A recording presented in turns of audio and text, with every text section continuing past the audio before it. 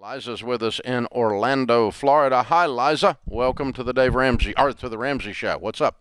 Hi. Thank you for taking my call, and I appreciate what all you guys do. I've been starting to listen now since we've had to stay home.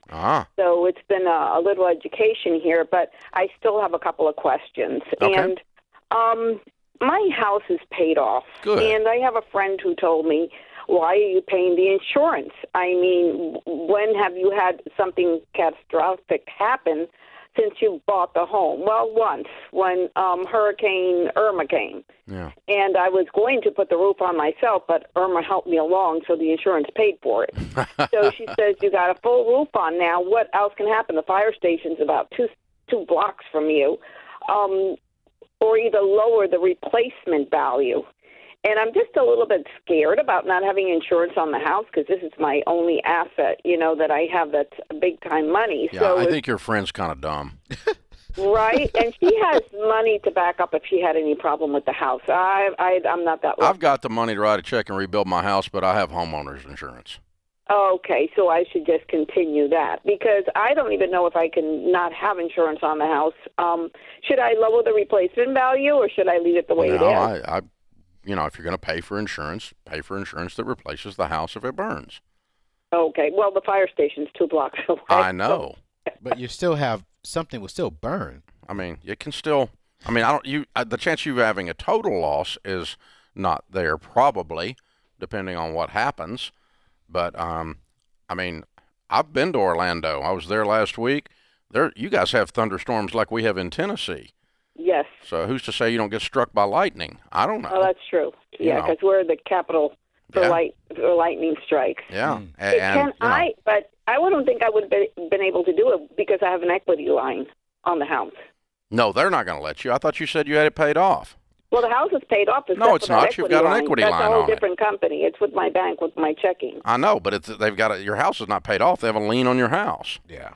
Oh, and I've been just letting that linger there because I just thought it's like an open credit card type of thing. My husband's passed away, so now I'm dealing things on my own. He's probably rolling on his grave listening to my conversation now. Oh, yeah. No, listen, you're doing good because you're asking questions and you're learning. That's always good. Let's leave the insurance in place and let's call the bank and cancel the equity line. Okay, because I don't have anything hardly on it. It's probably about $500 or something. Yeah. But the value of it is like $30. So that's the pre-on. It's an accident looking for a place to happen is what it is. Yeah. Let's get rid of it. Absolutely. Yeah. There are times that you can self-insure through some things that you want to. But not a house though, right? Not a house. I just, but I mean, like I had a $3,000 Jeep. Yeah. That was at the lake house. Right. It was just a lake house Jeep. Yep. And I did not carry collision on it. Yeah. Because they wanted like $500 for collision on a $3,000 Jeep, and I'm like, I'll just take I'll take the risk. It's a $3,000 Jeep. I can, if the thing just explodes tomorrow into 1,000 pieces because whatever I hit a wall with it, I don't know. Then I'll just get another one. It's not, but because it's not a big deal. But my nicer cars, I still carry coverage on. Now, because I've looked at it, I'm going, okay, I've got this vehicle that's worth this. Yeah. I can afford to buy one of those a month. Right. Even though it's expensive. But, I mean, I'm in the financial condition to do that. Right. But I look at the value that I'm covering versus what it costs me to cover it, and I'll let them take the risk for that.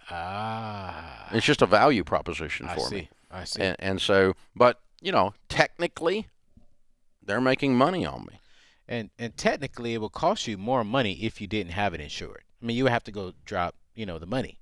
When technically, if you pay the insurance, you come out cheaper if something was to happen. Well, certainly if something happens, but that's when they don't come out. Right. And on average, they're going to come out. Absolutely. So that's the deal. Yeah. But I still carry coverage on the cars, the nicer cars. Yeah. And on other things.